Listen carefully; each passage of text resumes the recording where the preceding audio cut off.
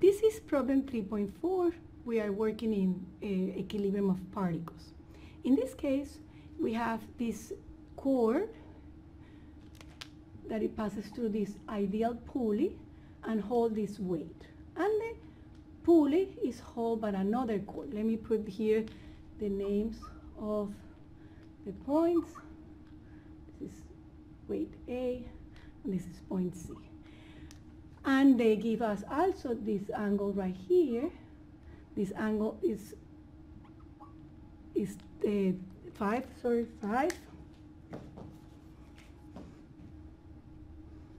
5 over here, 12, and therefore this is 13.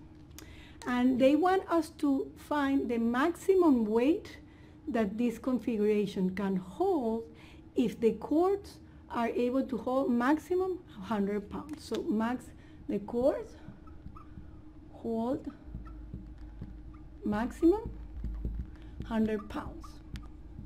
And they want us to find the weight.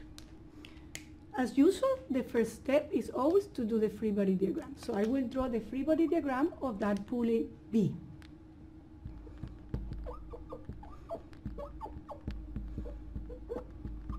As you remember, this pulley is an ideal pulley, therefore is frictionless, and the side of the pulley is also neglected.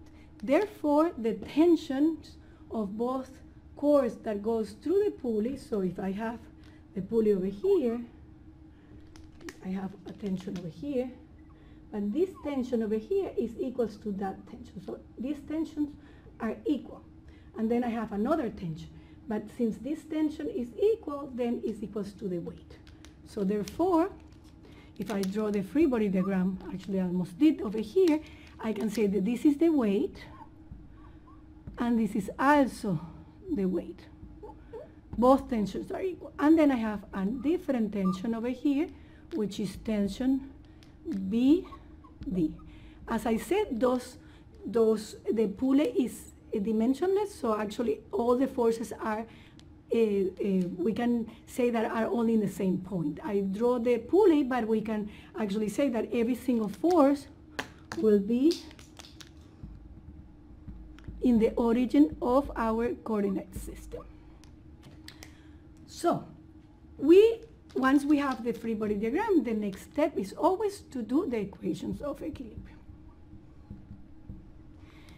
In this case, we will add forces in X, and that is equals to 0. That leads us to the following equation. So we have this weight.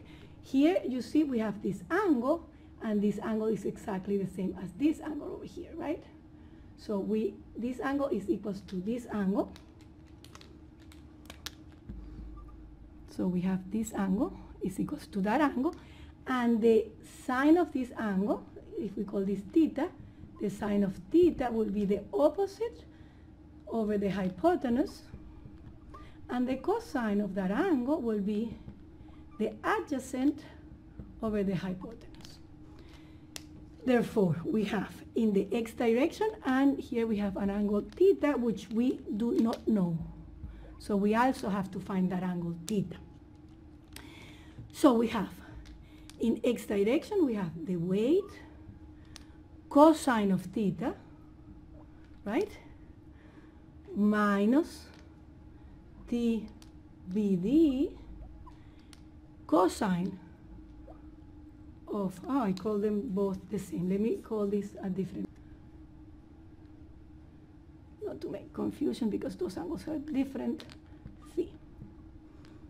This is phi, phi. So therefore this is phi. Sorry about that. This is phi, right, which we already know the angle. And the angle theta, so we have cosine of theta equals to 0. And then for the y direction, we have that this weight is in the y direction. We have the component TB in the y direction, and we have this one as well. So this will be TB sine of theta, right, minus the weight, which is this one right here, minus weight sine of phi. Okay, so let me call this equation 1 and this equation 2, and then I can write the equation 1 will be equals then to weight cosine of phi, which we already know that is 5 over 13, is equals to tension BD cosine of theta. And for equation 2, we have that we can have those two weights, we can add them together, and I will write these two weights in the other side of the equation, but I will write them here. Weight, this is plus weight, and this is 12 over 13, which actually if we add them together, we have 13 plus 12, that will be 25 over 13 over the weight of multiplied by 25 over 13, and that will be equals to this tension over here. Tension P d sine of theta. Okay, so those are my two equations. So I have two unknowns. What are the unknowns of these two equations? Actually, I have three unknowns because I have the weight, I have the tension, and I have theta, which is this angle. So how do we do if we have only two equations? How do we do to find three unknowns? So the first that we could find is the angle theta. You see, if we divide equation 2 over equation 1, so we divide 2 over 1, we get that d BD sine of theta equals to the weight 25 over 13 over d BD cosine of theta weight 5 over 13. So here you see that this cancels out, this cancels out, and we here have, and the 13 cancels out as well, and this 25 cancels with 1 5, and we have then that the tangent of theta is equals to 5. Therefore, theta is the inverse tangent of 5. And we can find theta is equals to, and I have it right here, 78.69 degrees. So we found the first of our three unknowns. In order to find these other two, we need to use the other condition that says that the cord holds maximum 100 pounds.